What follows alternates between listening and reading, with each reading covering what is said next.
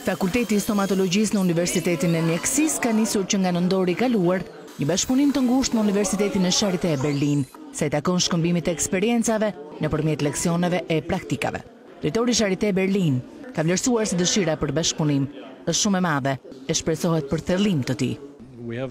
Kemi nisur sot bashkëpunimin mes dy qendrave tona universitare me qëllim shkëmbimin e informacionit më të fundit në fushën e stomatologjisë. Profesioni ecën me të njëjtat hapa me zhvillimin e teknologjisë e studentët e mjekët e rinj duhet të jenë të përditësuar me to.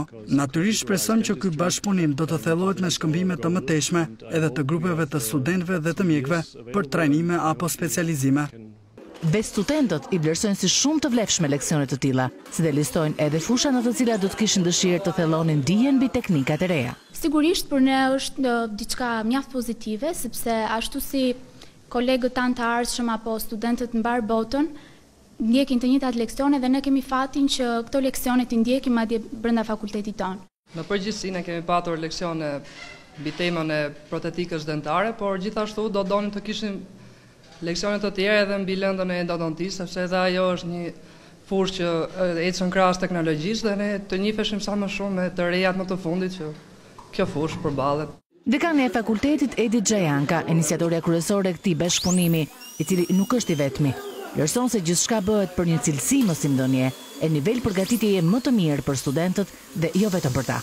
Është hera e parë që në Shqipëri jepet një mundësi kaq e mirë për të implementuar një projekt mbi teknologjinë digjitale dhe të avancuar gjermane, sidomos mbi punimet protetike digjitale pa metal dhe mbi punimet mini-invazive që në fundit është dhe kërkesë e kohës.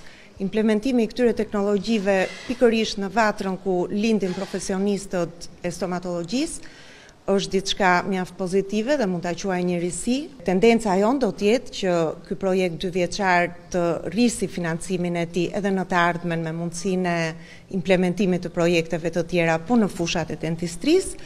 Mendoj që do t'i arrijmë kësaj sepse dhe këmbgulja jonë ka qenë maksimale dhe mbështetja e palës gjermane gjithashtu ka qenë maksimale.